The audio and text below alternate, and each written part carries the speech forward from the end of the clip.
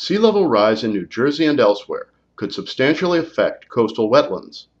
This story map, developed through a partnership of several programs at Rutgers University, explores how sea level rise may affect the salt marshes along the New Jersey coast. Rutgers University scientists estimate that the sea level in New Jersey could rise between 1.1 feet and 2.3 feet by 2050 and between 2.5 feet and 5.9 feet by 2100. These ranges, along with estimates developed by others, reflect what's unknown about how various factors affecting climate change may impact sea level rise. However, these estimates all indicate a significant rise in sea level during the 21st century. Researchers want to better understand how sea level rise may affect the nearly 214,000 acres of salt marsh in New Jersey. Of particular interest to experts is how vulnerable certain sections of the salt marshes are to persistent inundation, and whether existing development could contribute to future losses of coastal wetlands. Salt marshes are a critical feeding ground and nursery for dozens of commercially important aquatic species. The grasses and related biological processes provide a vast amount of nutrients and food needed to sustain the aquatic food web. Salt marshes also help filter out pollutants from the water, and the marsh peat sequesters carbon dioxide. During flooding events, the salt marshes act as a sponge, helping absorb the floodwaters as well as slowing down the speed of storm surges.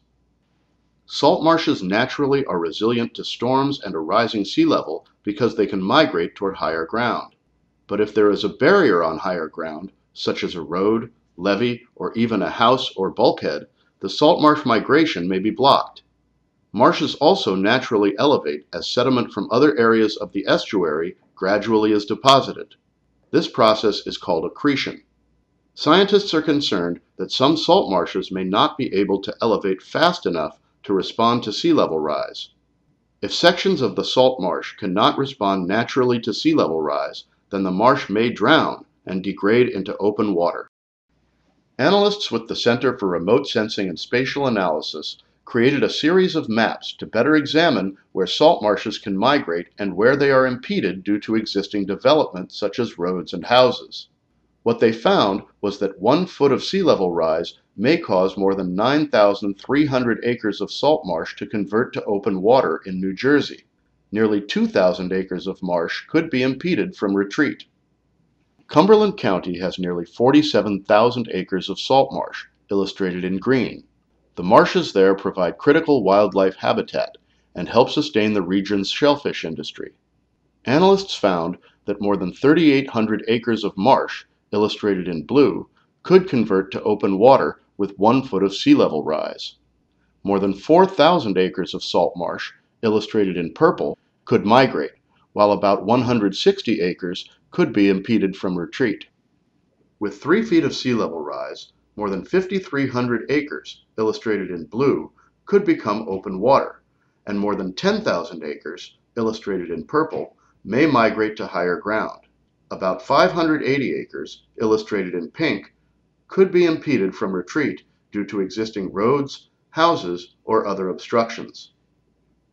More than 22,000 acres of coastal wetlands ring Barnegat Bay. With 1 foot of sea level rise, about 700 acres of marsh could convert to open water or mudflats. About 1,300 acres of salt marsh, illustrated in purple, could migrate, while about 20 acres could be impeded from retreat.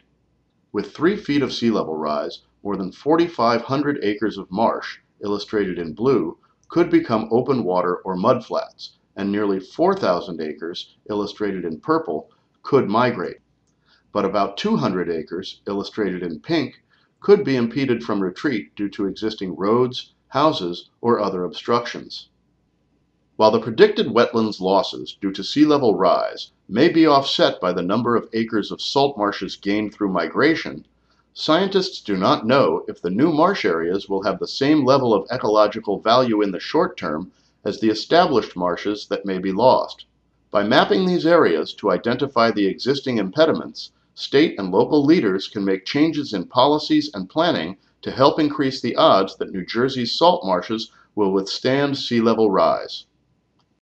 NJADAPT and these story maps were developed through partnerships within Rutgers University, Funding support for this effort has been provided by the New Jersey Recovery Fund and the National Oceanic and Atmospheric Administration.